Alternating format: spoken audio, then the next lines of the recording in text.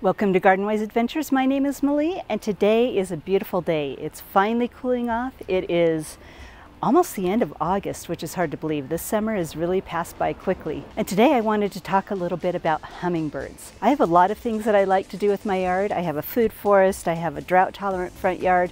My backyard is pretty drought tolerant. I love to attract the pollinators, butterflies, and then another thing that I love to attract is hummingbirds. Now there are a lot of plants, both drought tolerant and not drought tolerant, that hummingbirds love, and I wanted to show you some of the ones that I have in my yard and talk a little bit about how we grow them and how the hummingbirds, at least in my yard, react to them.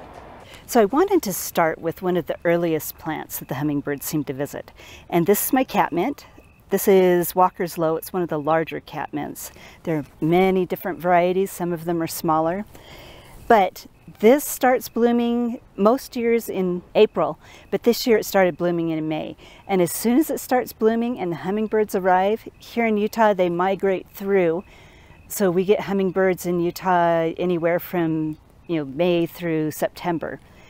But anyway, as soon as this starts blooming, this is where the hummingbirds collect, and they absolutely love it. Now another one that they love is annual salvia. Now I used to put annual salvia up here on my green stock. This blue one is an annual here in Utah.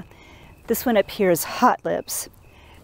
It's a tender perennial. I don't know how well it's going to survive the winter, but we're going to try because I absolutely love it.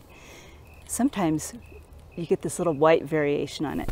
But this right now is the hummingbird's very, very favorite plant. This one is coming out of bloom a little bit, but I'm going to show you my other green stalks and show you how well those are blooming.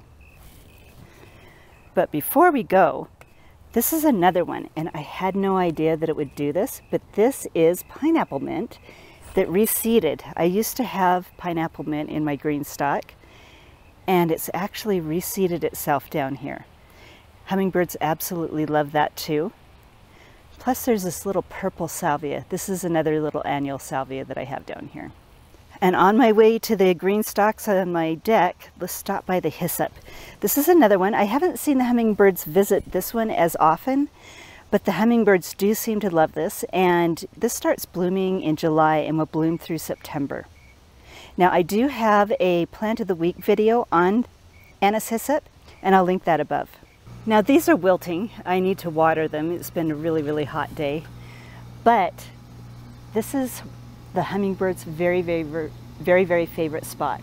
Now right behind me is my sliding door, and my cat has a cat seat right by that door so he can watch the hummingbirds come through here. And it's really fun to watch them dive bomb each other and protect these plants. So we have the hot lip salvia, this little annual blue salvia that desperately needs water, which I'm going to do as soon as I'm done with this video. And then we have some marigolds down here. I've seen hummingbirds look at the marigolds before. I don't know if they actually like them because I've never seen them drink from them. Now this is a plant that the hummingbirds absolutely love. This is Zauschneria, or hummingbird trumpet. And there is an issue with this plant. The hummingbirds love it, and they used to visit it all the time.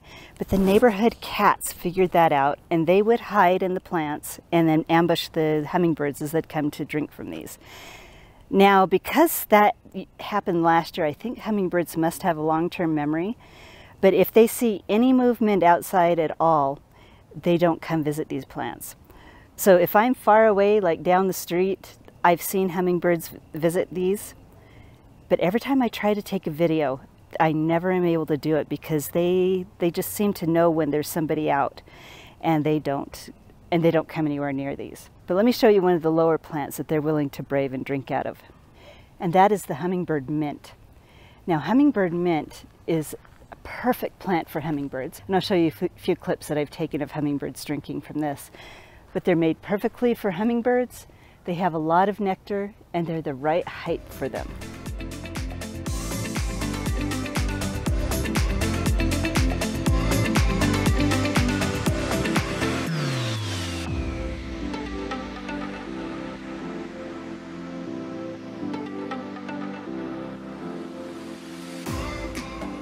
Now the right nectar plants are not the only thing that hummingbirds need. They need perches because they like to survey their territory, and they're hilarious to watch because they'll sit up on their little perches and watch just to make sure that there are no other hummingbirds in the area trying to steal from their flowers. Another thing that they need is they need flying insects. Now, early in the spring, if you watch hummingbirds really carefully, you'll see them, well, it looks like dive bombing, but if you look really closely, a lot of times they're dive bombing through a mass of gnats. You know, we used to, especially in Southern California, I would see that a lot. We'd get those hovering masses of gnats in the air, and the hummingbirds would just be flying through them. And I realized they're actually catching the gnats as they're flying. So insects are another important food source for hummingbirds that you need to make sure your property has.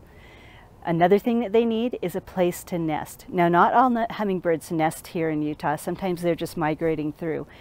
But for the hummingbirds that do nest, you need trees that are going to protect them.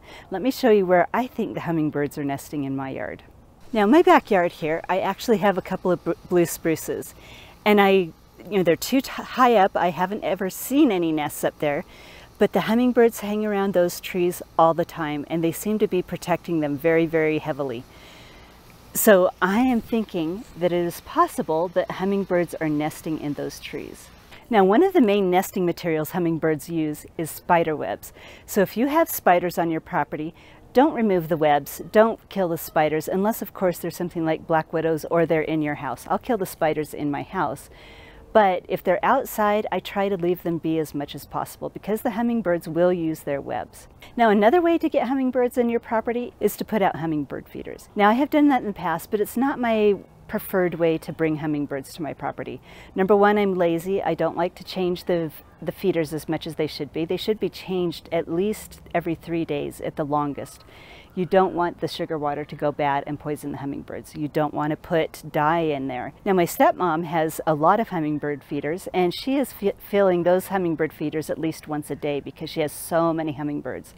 They are friendly. They don't care if you're out there. They don't care if you're a foot away from the feeder. They're there. So that is a fun way to be able to watch hummingbirds.